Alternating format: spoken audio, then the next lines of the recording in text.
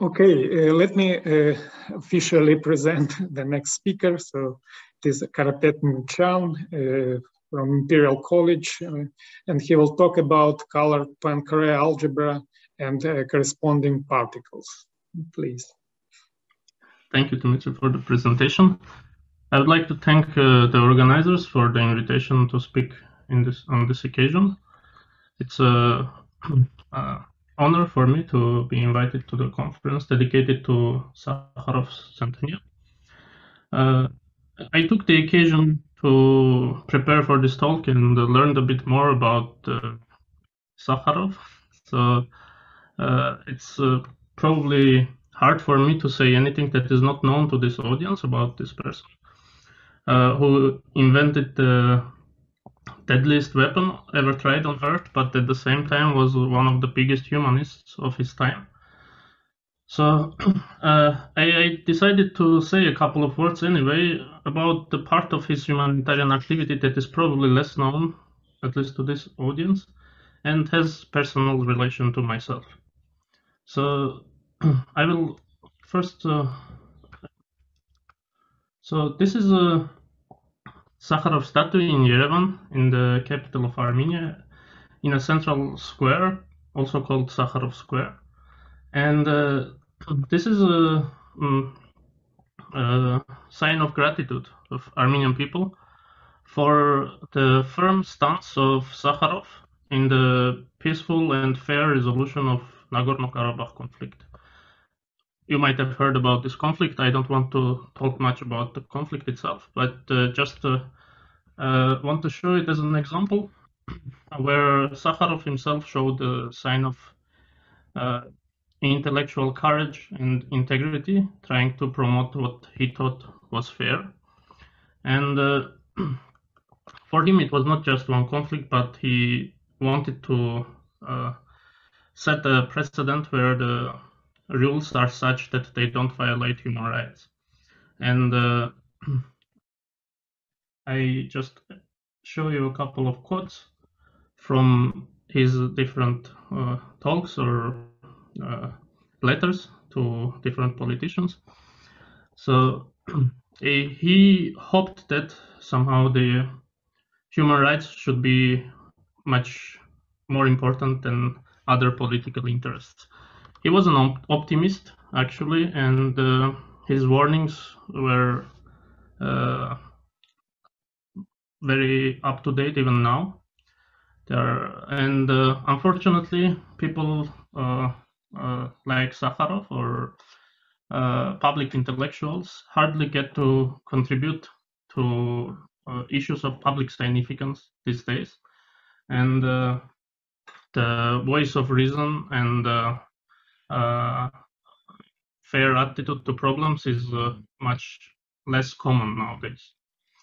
So I just wanted to also show, so this is a photo from Stepanakert last year in October, when there was a full-scale war affecting lives of many people. And in fact, it was hard for me to find a photo that shows just human aspect of the conflict. And this somehow showed how Armenians suck at propaganda. In any way, so I just wanted to mention this, and it was, for me personally, very important at the time of the conflict to hear not voices of politicians or media that are interest-driven, but public intellectuals. And I got actually quite scared to see how few intellectuals spoke up against the violence. And among them, I remember now only the names of Noam Chomsky and Cornel West. In one of his letters, Sakharov was trying to cheer one of his friends, who was also persecuted by a Soviet regime, saying that fortunately the future is unpredictable and also because of quantum effects uncertain. So we can hope that actually the future is brighter than what is the present. So I will move to my talk on the science part. So the talk will be on colored Poincare algebra in 3 dimensions and corresponding particles.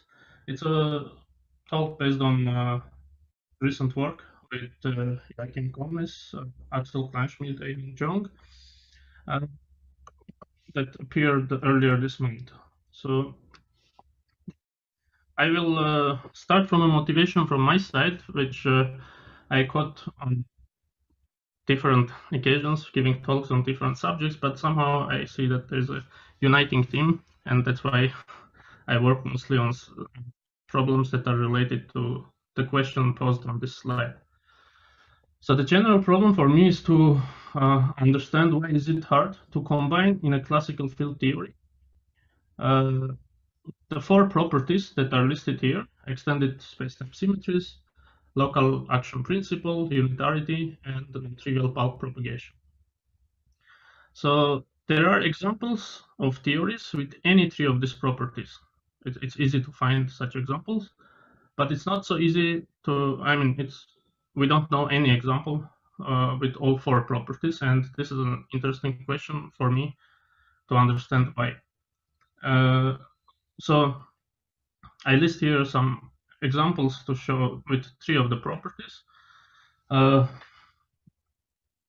can come up with more, but these are just to proof of existence, basically. So then I will also mention another motivation for this work, which comes from a different direction, which is to study particles in electromagnetic background. This can be done in a way that has some advantages to show more symmetries in the theory. And so since electromagnetic background violates some Lorentz symmetry, for example, there is still a way to not only describe the particle in an electromagnetic background that respects Lorentz symmetry, but even more, one can actually describe it using Maxwell algebra. And this kind of description is more symmetric and I believe more promising for generalizations. And this was studied quite recently by two of our collaborators, Joachim Gomez and Axel Kleinschmidt, and that is where our interests met, because when trying to promote generalize their work to Young's background, one gets immediately a simple question whether one can color decorate the Maxwell algebra, and this would require to also have a colored version of Poincare algebra, and this is where some of our ideas met.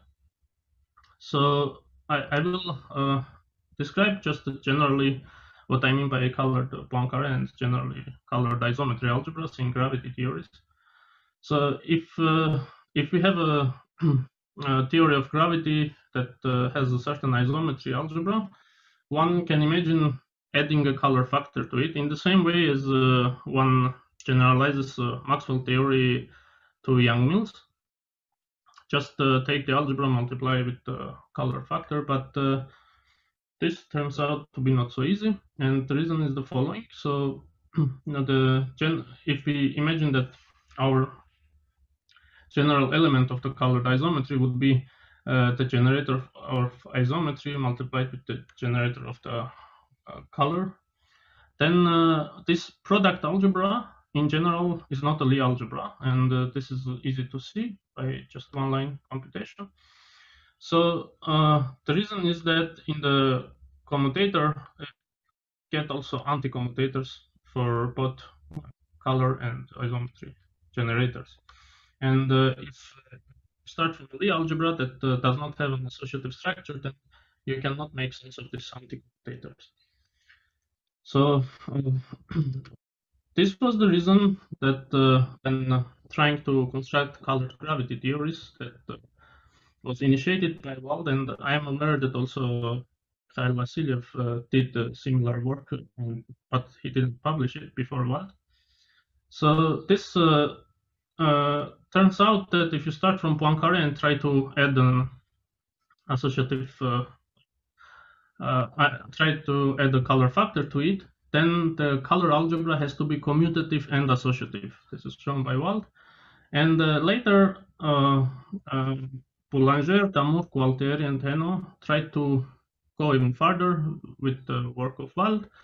And they decided to add the physical conditions and try to construct the corresponding colored gravity theory in arbitrary dimensions. So they add the condition that color algebra has to have a positive definite bilinear form, and another property that comes from field theory construction. One can construct cubic vertex of interaction of multiple spin-2 fields and see that the structure constant corresponding to this vertex should be symmetric. If you add these two conditions, then it turns out that the color algebra actually has to be a direct sum of one-dimensional algebras, and the corresponding multi-gravity turns out to be a sum of Einstein-Hilbert actions with no cross interaction. Therefore, the coloring of gravity itself is trivial. The different gravitons live in parallel worlds that do not know about each other. So this is generally true, but if we look again into this commutator structure, we can notice that if we had a isometry algebra that is associative, that also would be able to define the anti-commutators here, then actually on the color algebra, we wouldn't have the condition that it has to be commutative. Because if we don't make sense of this term, then we want the whole term to be zero, so we want the commutators of the color algebra to be zero. The condition of commutativity comes from that. So we want to relax this condition, and it turns out to be possible in case if we have an associative isometry algebra, which is of course not the case of Poincare algebra in arbitrary dimensions. But there is an example. For example, late 80s, the higher spin algebra with color decoration was studied by Goldstein and Vasilyev. So there are ESCO examples because higher spin algebra is actually associative algebra. And and then some years back with my Korean collaborators, we also built another example, which is colored gravity in three-dimensional ADS space. So there can actually also extend the ADS isometry to associative algebra. So the ADS3 isometry is ISO 2,2, which is a sum of two special linear real algebras, which can be actually extended to associative algebras by adding two central elements. And after that, we can actually color it, multiplying by a UN color factor. And this is a non-trivial coloring of ADS3 algebra involving the central elements, which also get colored. So because of the isometry between SL2R and U1,1, we can also write it in this form. And at the algebra level, the corresponding colored Poincare algebra, colored ADS algebra would be UNN plus UNN. And I can also construct the colored gravity in three dimensions based on this algebra. And here, due to the fact that we have still some arbitrariness in the choice of bilinear form, we can actually construct the Chern-Simons gravity using such a bilinear form that the overall action respects parity, or in other words, the singlet graviton part is Einstein-Hilbert. Of course, that's not the only choice, but that's interesting. So this is the work we did some years back, and now one can try to see what about the zero cosmological constant limit. So Poincare algebra. In this case, we would need to construct also the generalization or extension of Poincare algebra that is associative. And for that, here I describe the generators of Poincare and their commutators. So the translations commute. So one can actually use a semi-group expansion method, or it can also work taking this 3 algebra and in a subtle manner take the limit to Poincare, and the corresponding associative extension also works for the Poincare. So the point is that we take SL2 generators and expand it with a two generator semi-group defined by I and J with these conditions, and the LA itself is part of this kind of Lorentz algebra in 3 dimensions.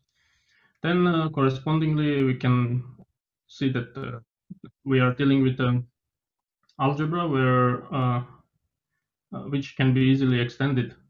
So by extending this LA's SU1, to U1, we can define their product, not only commutator, and correspondingly this leads to an associative extension of Poincare algebra that contains this LA expanded by a semigroup and the identity expanded by the semigroup. So we have these two are the Poincare generators, and we have also 2 central elements. So this is a associative algebra, and we can color it by colored algebra. And this we will call colored Poincare. If we follow carefully, then the colored Poincare in 3 dimensions is again UN, and some with a joint representation of the same UN, which commutes among themselves, but transform covariantly under the UN, which I will call colored Lorentz. So the colored Lorentz itself is the basically Lorentz generators matrix extended. This I hat is UN matrix index, and there is also a singlet term that is also UN extended. So we have also extra color generators that singlets of the Lorentz. And the corresponding color translations have the same structure, just instead of I, we have J here, therefore they commute. As we remember, J squared is 0. So we have basically the analogs of the Lorentz matrix extended, but we can also remember that UN matrix extension has a SUN part and the singlet part, and the singlet part itself will be corresponding to uncolored Poincare. So we always have the regular Poincare sitting in the colored Poincare, which is given by this M0 and 1 M2 in the Lorentz part. While these are without hat, they carry the SUN indices. And then there is also the internal rotations that come with the central element and then the SUN generators. The central element here is central for the whole UN algebra. So we can, in principle, drop it and deal with SUN. Karapet, excuse me, you have 3 minutes left for the official part of your talk. Okay, I will try to be quick. In mind. Yeah. Yes. So basically, the same commutation relations one can easily derive for the rest of the terms, and we can also define an action for colored Poincare, and this will be given by Chern-Simons. And again, we have a choice of a bilinear form. There's a 1-parameter family of possible bilinear forms, but there's a unique one which preserves parity, and we can choose that, and it will reproduce regular Weinstein-Hilbert flat space plus other massless spin 2 sector and also Chern-Simons spin 1 sector. Actually, it's in this case BF, but they are equivalent to in 3 dimensions. So now we would like to construct, so once we have an algebra, we can use the nonlinear realization to construct certain representations of it. And effectively, that's the generalization of the Wigner method. And then we have we can choose the reference momentum that we would choose for massive regular particle and put all of the rest of the generators to 0 that come with color. and try to see what is the stability group for this, and correspondingly construct representations that are induced from this. So the stability group in this case is U S U S U N. We can actually, so this is the reference momentum in certain coordinates, and we can actually use the standard linear realization acting with the boost on the momentum to see its orbit, and we can see that it is given by a certain matrix form, and the covariant equation that it satisfies is remarkably very similar to standard particle, except that here it's a matrix equation. And here we also can write a Lagrangian, where we have a matrix Lagrange multiplier, which is a UNN matrix, and except for that, it's very similar to regular particles. And it turns out that this action describes actually not the only one orbit that we describe, but also a multiplet of orbits, n+1 actually, depending on n the color, SUN. So here it seems so that the orbits are parameterized by this L that goes from 0 to n. And only in the case of n equal 1, we have two orbits. This is a regular particle positive and positive and negative energy orbits somehow. And in case of colored particle, we have actually n+1 orbits, and there is a positive and negative defined energy orbits, but there are also other orbits that are that have no definite energy between, and definite sign of energy. So the massless limit can be also, in a sense, taken easily by sending m to 0. The ADS extension can be also constructed. This is again using very non-trivial computations of nonlinear realization, but eventually the result seems quite compact.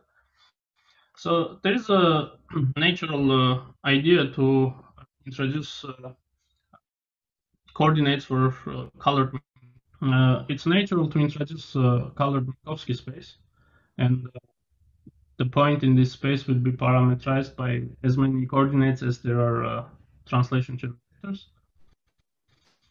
So then the action of colored Poincare transformations in this space can be defined in a simple way, and on specific coordinates it will look like this, and the regular coordinates that correspond to singlet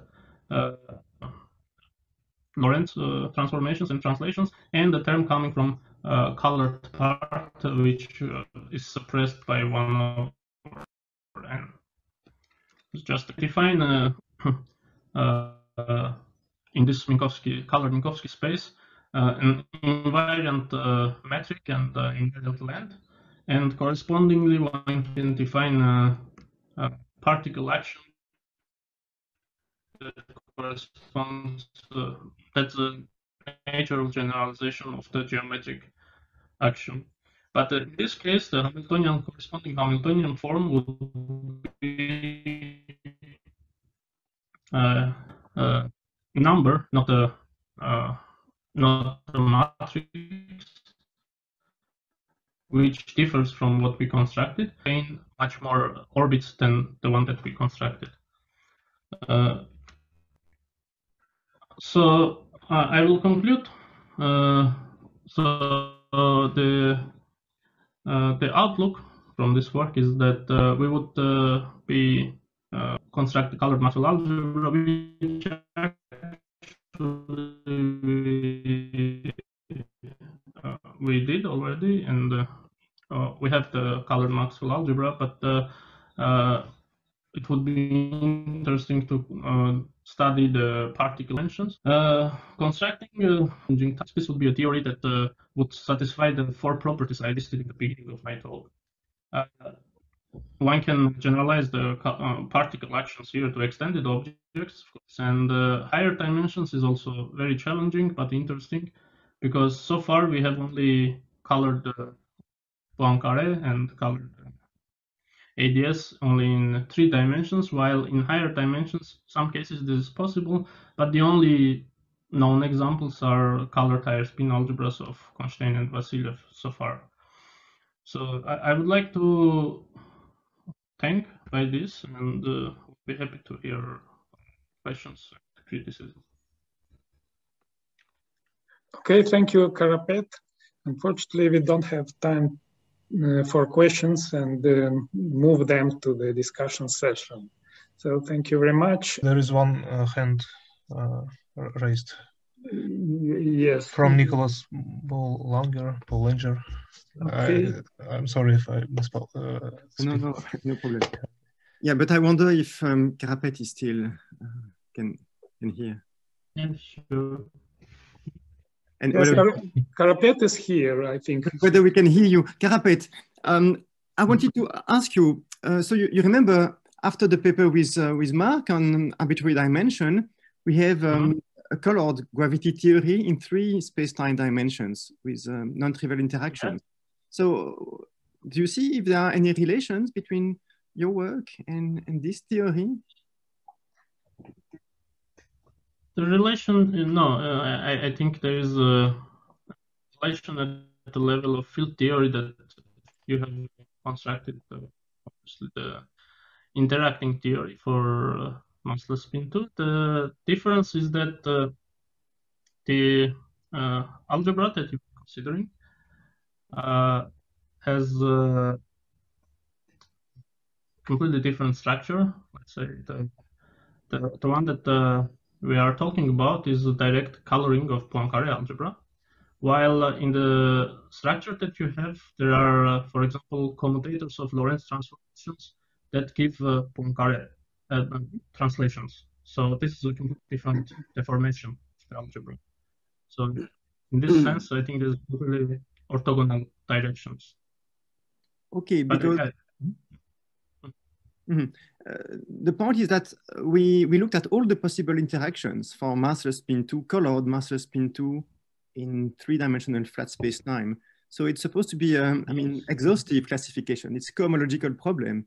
So how do you explain? But there's one, there's one caveat here, which is that you cannot construct the theory that I was talking about without adding corresponding Chern-Simons fields. So if you just use massless spin 2 fields, then your classification is completely exhaustive. But if you add the Chern-Simons fields, then this allows for the generalization that I was talking about. But of course, we didn't come to it from the field theory perspective. That would be hard to guess. But constructing the algebra, then it allowed us to guess what would be the corresponding field theory.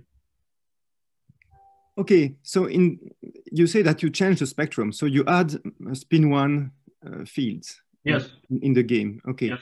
Is there a restriction where you kill those spin 1 field? Is there a kind of consistent truncation of your model?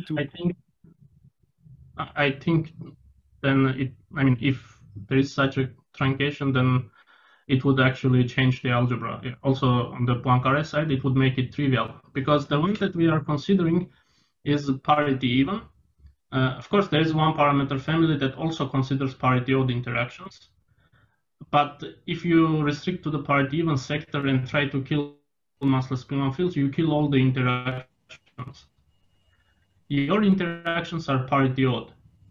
Yes. So in principle, if we extend our construction involving also generalizing to most general case with parity odd, still we wouldn't get exactly what you did, because in our case, the Lorentz generators commute to Lorentz, not to translations. So we wouldn't get exactly what you get. But some of the vertices that you use can be involved in our construction, because if we allow also parity odd. But in general, the structure that we have with the Chern-Simons that we're writing, of course, one can try to relabel, rename, in a sense that instead of what you have is you call certain things as Lorentz generators, and the other is Poincare translation generators, and that is natural explained in terms of the spin 2 interpretation of the theory. And one can try to somehow find the relabeling where one changes the one. So naively, in my opinion, what would bring us to yours would be some sort of non-relativistic limit, where we somehow go to a limit where the generators of Lorentz commute with each other. Generators of translation commute to Lorentz. So if we take the ADS, colored ADS, then take some weird relativistic limit, then we might get the same algebra but with different interpretation. Okay, thanks. Well, probably I will try to contact you another time because here I hardly understand. But for sure, if you truncate to spin 2, the only thing you should get is our theory because it was exhaustive classification of spin 2 interactions in 3-dimensional space. So that would be interesting. But thanks, we should try to discuss later. Yeah, so the point is that we would get a trivial case. You have something there, but we wouldn't see it unless we do something in trivial. Because if we just take away massless spin 1 fields, we get to the trivial interactions for massless spin 2. This is what I'm saying, yeah. Okay, we have 2 more questions. Maybe and one question in the chat. And one question, maybe the one, yes. Well, okay, let us, because in the chat there was, this question was for a while. So I would suggest to Zhenya Ivanov and Dima Ponomaryov to postpone their questions to the discussion session, and then maybe I'll read the question in the chat, which is, well, if you are able to respond quickly, because it looks very deep question. Hadronic resonances gives a good example of higher spin extended particles. Excitations of hadronic string model, which are excitations of hadronic string model. Have you any consequences from your construction for hadronic space? Have you indication on confinement of color from your algebras?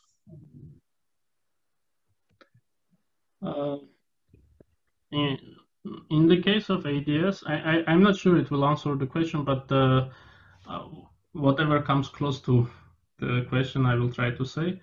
So in the ADS space, there was this interesting structure that one can have different vacua with different cosmological constants.